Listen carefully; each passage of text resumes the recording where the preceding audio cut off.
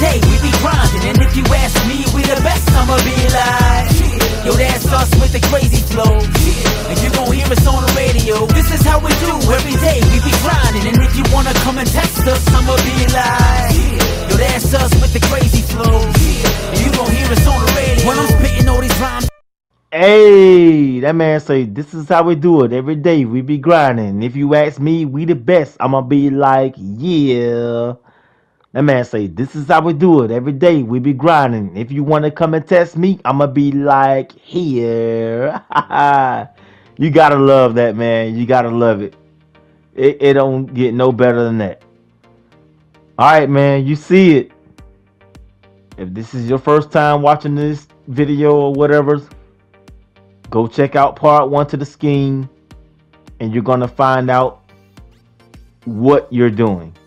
See, this video is like 4-minute offense. We're telling you when to do it and what you're looking for, how to do things. But in part 1, we're telling you what you're doing. You know, we pretty much just like exposing you to what's going on.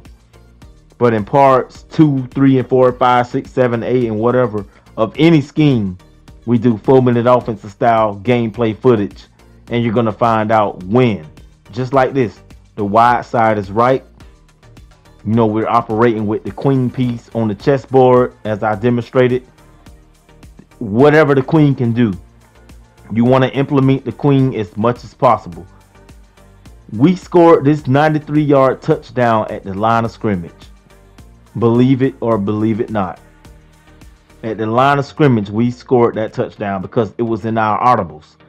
I don't care if I came out with that play or not. Even if I could have came out to like Hail Mary 4 verticals, but I saw the wide side right. No one was guarding the queen piece, and we have our space. Even though I was only shooting for 10 yards, 8 yards, we got a touchdown. So here we go. The goal of this scheme is to implement the king and the queen as much as possible. This most likely will be the last part of this volume. Okay, we've did 7 videos. We've covered some ground. This stuff was very well thought out, and it was therapeutic. You know, you've seen, if you go back and watch every single video, I did this in order with no breaks. You know, it was all volume 2.5, 1, 2, 3, 4, 5, 6, 7 parts, right? And you've seen the jet touch pass. You've seen halfback draw. You've seen the flat route, aka the table route from the running back. You've seen the switch concept. You've seen like the motion halfback swing.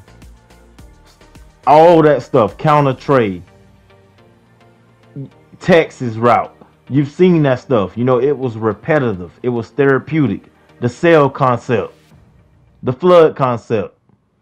All of that stuff is in the audibles. You have that stuff at the line of scrimmage. You have 17 plays within this scheme to work with.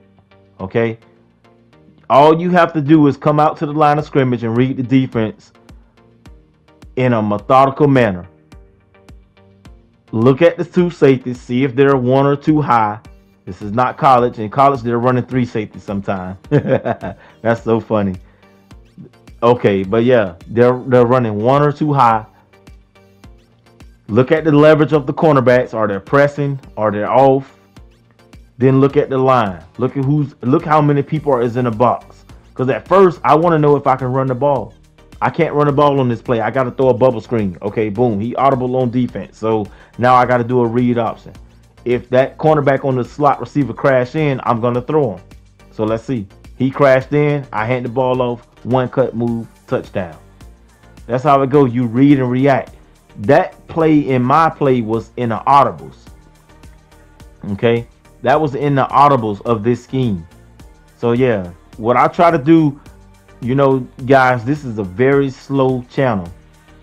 I won't put out nothing if it's not well timed and well thought of, you know, with many hours.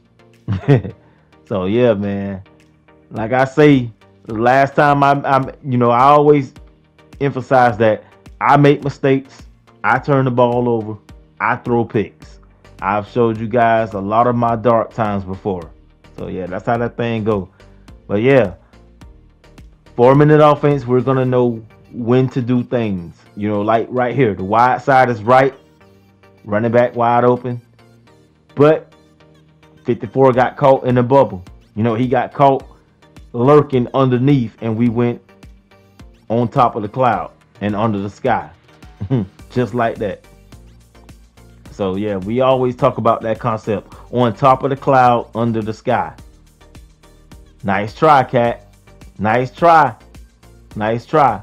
You know, sometimes you gotta go watch film. You know, I've watched film so many times on that play, and I'm like, wow, man. Had I thrown a low pass, would have been better. If I'd have thrown a low pass, my receiver leverage would have been like a back shoulder. You know, like he would have boxed him out to catch that pass. But so sometimes it's about mechanics. Nice play, queen piece, first down. We go from the 23-yard line to the 7-yard line. Look at the time. It's 30 seconds left. All we want is 3 points ultimately, but we got 3 timeouts and we got 30 seconds. So I'm in favor. I control things around here. Look at this, man on man. It appears to be.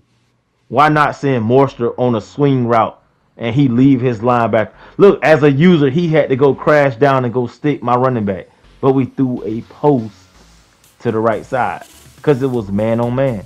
So whichever way, it was a two-way street for me. I was either gonna throw the swing route or the post, you know. So yeah, go check out the audibles if it's your first time. If you've been around, feel free to ask any question. Yes, this stuff still works on next gen and it works on old gen, current gen, whatever you want to call it. I got a surprise for you guys. I am in the making and the works of doing a new scheme. Okay. Baltimore Ravens playbook is where I'm most likely headed. Now, I have been looking at Washington Redskins and Tennessee Titans playbook. I got to branch off a little bit. You know, sometimes it's good to have another scheme, you know, like 2 playbooks in your mind frame. It's good to have 2 or 3 playbooks in your mind frame, you know, because like these playbooks are like planets. You know, if you're stuck on planet spread playbook, you don't know nothing else but spread playbook. If you like literally stuck, I've been stuck. I'm not stuck because I've branched off a little bit, but I don't want you guys. I don't know what you guys do, you know, but you know, I got to make sure, you know, like my secondary playbook was Carolina Panthers back in the days. And when Bruce Arians took over from Arizona to Tampa Bay, I used to rock with Bruce Arians, which was Arizona Cardinals, but he left and went to Tampa Bay. So I walked with him for like a year and stuff. And then I got, you know, hooked on the spread playbook and I can't leave. So yeah, I'm kind of branching off right now. And I think I'm going to Baltimore Ravens. We're going to run some read option a little bit and see how that thing go. Ouch. Ouch. That's all I can say. It was a good play, good call, bad mechanics. No one was pressuring me. I should have held back and threw that ball a little later.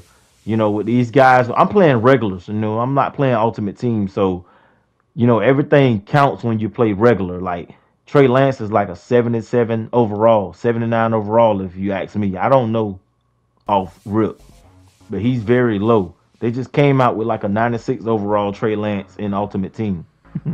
So yeah, this thing is about mechanics. You know, you have to know your do's and don'ts and the rules and regulations.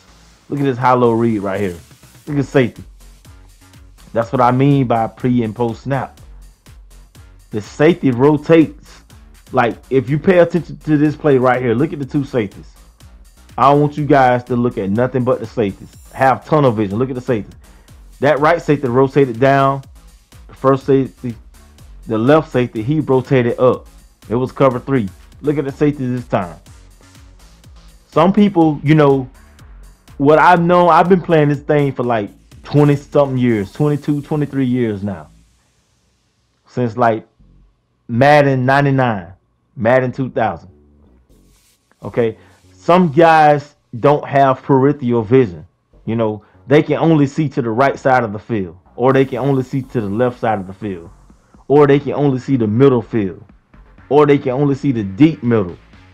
You know, it's so many portions of the field that some players only see. Some players only see behind the line of scrimmage. You know, most of my screens are, most of my schemes, I meant to say, are behind the line of scrimmage nowadays. I think I can see everywhere. I got some more, some gray areas to fill in. But yeah, I want to show you guys what's going on. That's why we do gameplay footage. But yeah, some guys cannot see certain portions of this field. I have like partners in real life homeboys who can't see certain sides of the field. This guy can't see the left side at all. He only throw to his right every down. This guy can't throw to his right. He only see the left side every down. It's so funny. This guy may roll out to certain sides every single down. All of his plays predicate on rolling out to a certain side of the field. And you got Coach KK just dropping back 3 yards. I keep the whole field in front of me, and I keep both. I'm able to work both sides of the field. Trey Lance can be a 2 speed if all I care. His speed can be a 2 because I'm not rolling out. It's about concepts. Look at this concept. RPO. If it look good, I'm going to hand the ball off. If it don't, I'm going to throw it. And if it don't, I'm going to run it with the quarterback. I got 3 reads. I was able to do 3 different things on that play right there. The alley was wide open. Here we go. Boom. All I needed was the first down. Ooh. Come on now. I'm already winning, so it's not really a key critical thing, but I do need to keep the ball. Right? Here I go getting fancy, trying to get greedy a little bit. I kind of like got too hectic and got too hey, it's time to get jiggy with it sometime. Yeah, man. But yeah, clock management is a key critical thing in this game. You gotta have some clock management skills. Nice, beautiful. This is what we call one-on-one matchups versus timing-based concepts. Some concepts are timing-based. Like literally, there's times where this guy would be in zone, right? He would be in cover 4 where the cornerbacks are running deep fourths, like quarters, or like cover 3 and thirds.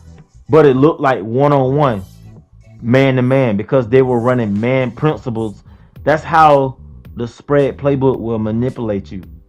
Everything is just so scattered out among the field, and we're lengthening the field basically. And we don't have to have I formation because the concepts, look, square, triangle, X, and circle has to be accounted for, which means one man is covering the running back, 2 high safeties. I can run the ball right now. Some downs you can run the ball every down. I could have ran the ball, wouldn't have got that many yards because we saw another thing going on, but I could have ran the ball. It was 5-on-5. That's what the spread playbook do. I mean, there's no better way to put it. But, this thing is all based on mismatches and space and opportunity. Look at X. We know circle is scattered out. We're going to take X on the flat if we can. We move the running back over here for a decoy. Look at X. He's going straight to the flats. Now we change him. We don't want the flats. We want to move these linebackers so we can get our switch concepts. And it worked out perfectly. 1-on-1. At first, pre-snap, we were thinking, okay, let's take X on a flat to help out with that curl route. And then we seen the 2 high safeties. All we want is 1-on-1. I was untouched. 1-on-1. Now, I'm going to tell you now, I did click on and use mechanics with this play. I clicked on and got inside. But that is part of the element of running the concept. If you're running the concept, I'm running the switch concept. And my guy was the inside guy. And I need to be underneath and have that leverage underneath to catch that user ball. Boom, touchdown. Those are the things that I'm talking about. You have to see this stuff. Hey, I'm gonna really take the next volume serious. You know, I'm gonna really take that serious. I'm running pistol and read option. I won't do it until I get it down pat. So who knows? I might, you know, I might, you know, the read option may come later. I might go skip the read option, do another scheme, and come back to the read option because I haven't perfected it. Yeah, so every offensive strategy and scheme is about concepts. You know, we like to try to run two concepts. One concept on one side, one concept on another side. And that way we have, you know, a lot of stuff to fight with. You know, we just put our guns on the table at the line of scrimmage and then we fight. Our playbook is our guns.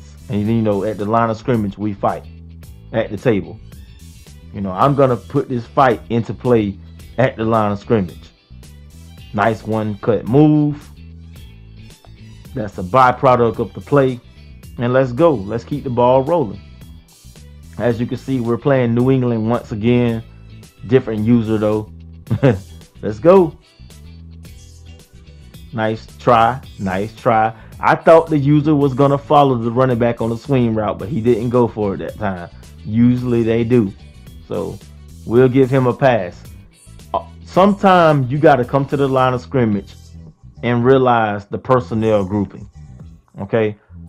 This guy is relentless. He's stuck in nickel. 2 linebackers, 3 cornerbacks, 2 safeties.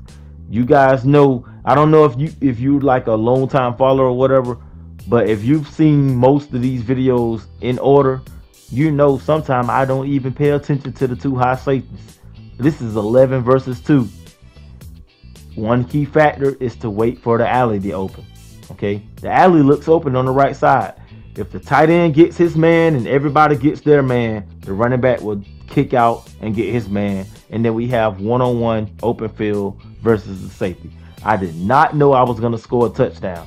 Listen, touchdowns are scored at the line of scrimmage, but you don't know you're going to score a touchdown that play. You understand?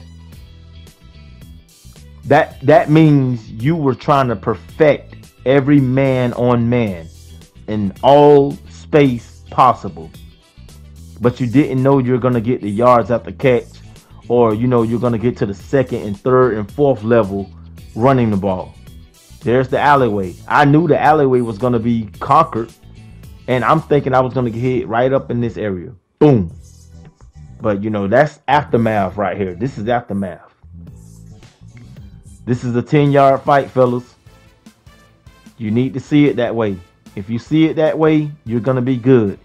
If you don't see this as a 10-yard fight, or if you don't have concepts, rules, principles, guidelines, and structures on your offense, you're going to be like a ship with no rudder. You're going to be like a ship just sailing out there with all them high tides and typhoons and waves, and your offense is just going to be going nuts and all over the place. So I advise you to come home, you know, to the spread playbook if you can. If you don't come to the spread playbook, there's plenty of concepts out there. But get you some identity. You know, get you some, you know, a name for yourself. Get you some rhythm. Get you 1 or 2 or 3 plays that you have mastered. All right, y'all, this is Coach KK. I'm all in for you guys. Even when I'm not around posting videos, I'm still thinking about you guys. You know, what can I do for the guys? All right, y'all. Let's get it. Spread playbook. We out. This is how we do it every day. We be grinding, and if you ask me, we the best. I'ma realize. Yo, that's us with the crazy flow. And you gon' hear us on the radio. This is how we do every day. We be grinding, and if you wanna come and test us, I'ma be